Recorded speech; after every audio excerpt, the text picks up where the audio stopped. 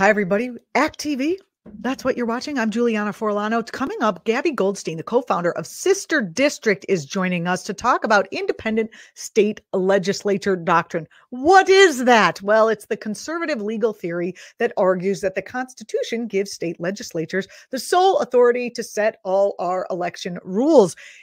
You can see how this might be problematic. Last week, the Supreme Court allowed court-ordered congressional maps to stand in North Carolina and Pennsylvania, which is a short-term legal win for progressives. Meanwhile, that ISLD, the Independent State Legislatures Doctrine, is circling our democracy like a great white shark.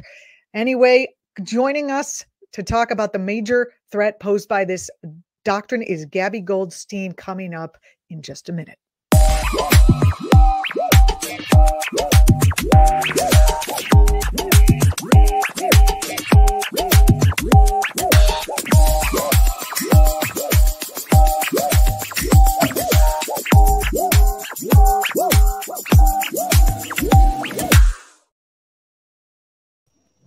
Gaby, thank you so much for joining me on the program today.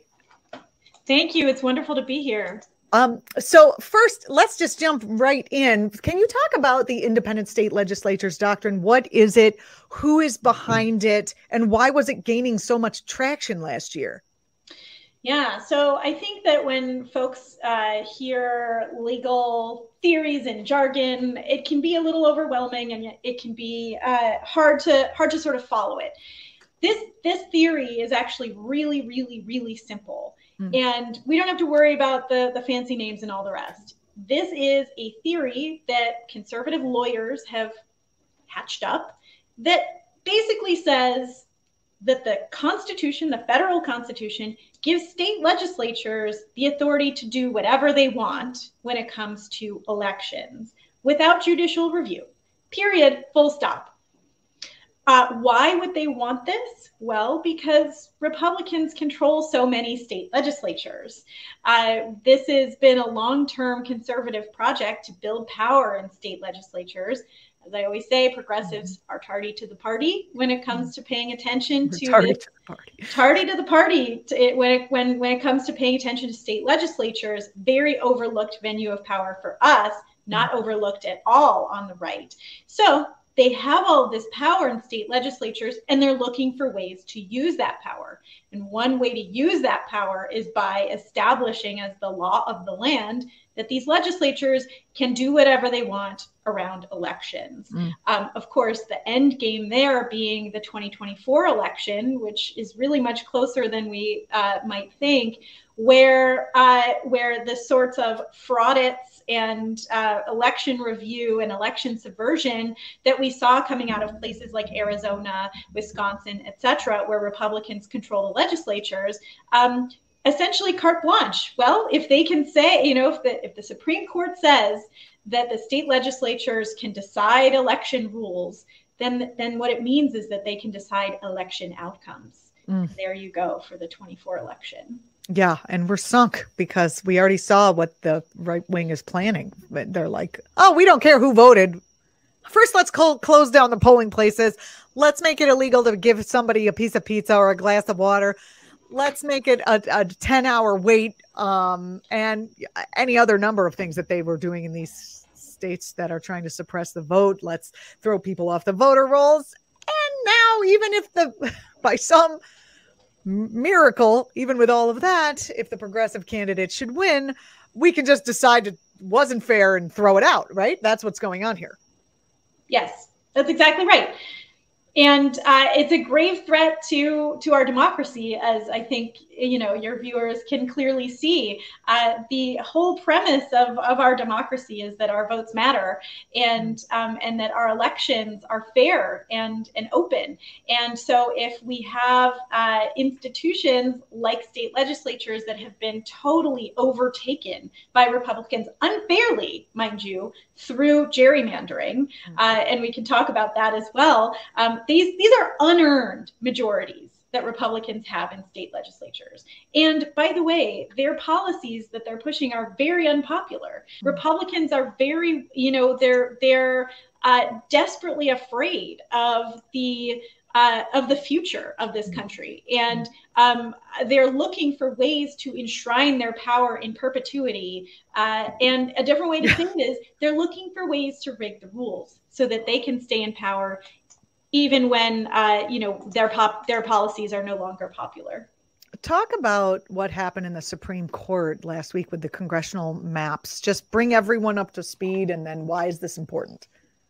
Yeah, so in both Pennsylvania and North Carolina, the Supreme Courts decided that the congressional maps needed to be redrawn to be fair, as a way to unwind the gerrymandering, the Republican gerrymandering that has been such a key feature of the congressional maps in those states. So the Supreme Courts in those state Supreme Courts said, no, you need to redraw those maps so that they're fairer. So the maps were redrawn and the maps were fairer. The Republican Party in each of those states then turned around and filed emergency order applications to the Supreme Court, asking the Supreme Court to stop these fair maps from going into effect. They wanted the prior unfair gerrymandered maps to go into effect. And part of what they argued to the court was this theory that the state legislatures had passed these maps, and the state Supreme Court has no right to order fairer maps. The state legislature gets to decide what the maps are, regardless of whether they're fair or not.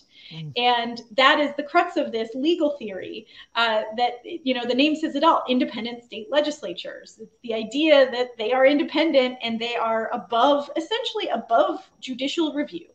And I think what it's important to understand is that the Supreme Court declined to throw these maps out now under this emergency order, as a matter of emergency order, but they could very well hear this case in the next term. And they want to, many of the conservative justices on this court want to hear this case in the full term. And there is reason to believe that they will establish some measure of this radical expansion of state legislative power as the law of the land, certainly before the 2024 election.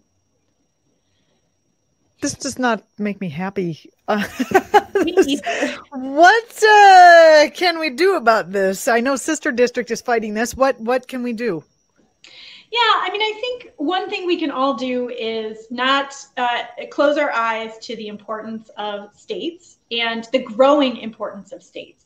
And I think part of what has gotten us to this point as progressives is not just that we don't it is certainly true that historically we have not invested in states and state legislatures pretty much at all. The budget in 2020, with the biggest election of our lifetimes, for the Democratic Legislative Campaign Committee, which is the part of the Democratic Party that helps to elect folks to state legislatures, was about $50 million. That's a quarter of the total price tag for many losing Senate races in 2020, right? You get 75 million, 100 million for these losing races. So we don't invest enough money, we don't invest enough time, energy, attention into these races over the past 100 years. Where are we going to get this money? I mean, it seems like all the money is going to the right. No, I'm talking, these losing races against, the Mitch McConnells of the world, and these races that Democrats pour money into. It's a waste of money to pour our money into races that we are going to lose by 25 points, millions and millions and millions of dollars. If we redirected those funds towards strategic winnable races, it might not make us feel as good, right? It's good to rage donate. It feels good. Take my $20. I hate Mitch McConnell. That's, it's not. Rage donate. I love that. Yeah. I mean, there was an article in The Atlantic about rage donating and the fact that progressives do it. It's not very strategic, right? So, but in any case, what I mean to say is that we're in this position because of a long-term disinvestment on our side in state power. But it goes deeper than that, I think. I think that progressives have an aversion to the idea of state power because it is so associated with conservative values, states' rights, and all of that. When in fact, I think we can expand our imagination and look to the progressive states that we do control the legislatures, California, Massachusetts, etc., and see incredibly progressive visionary policy coming out of those states and develop more of a progressive federalism. This idea that states can be vehicles for good for all of us in terms of policy and all the rest. So what we can all do is get educated about the importance of state legislatures, get excited about them, think of them as not just things we have to tend to because we want to fight Republicans. We do need to do that, but also because they're important on their own and they can be important bastions of progressive policy. So that's one thing. And then, of course, invest our time, our energy and resources into these races and into building state power sustainably and for the long term. It's absolutely necessary for our democracy. Gaby Goldstein, co-founder of Sister District, thank you so much for coming on the program, and we're going to continue to follow this issue as we hopefully patch up the rough spots that we've let crumble while we weren't paying attention in our democracy. Thank you. You can find Sister District on the internets, and Gaby is Gaby as you see right here, Gaby __ Goldstein on the Twitters. Stay tuned. Coming up next, we're going to talk about defunding Fox News.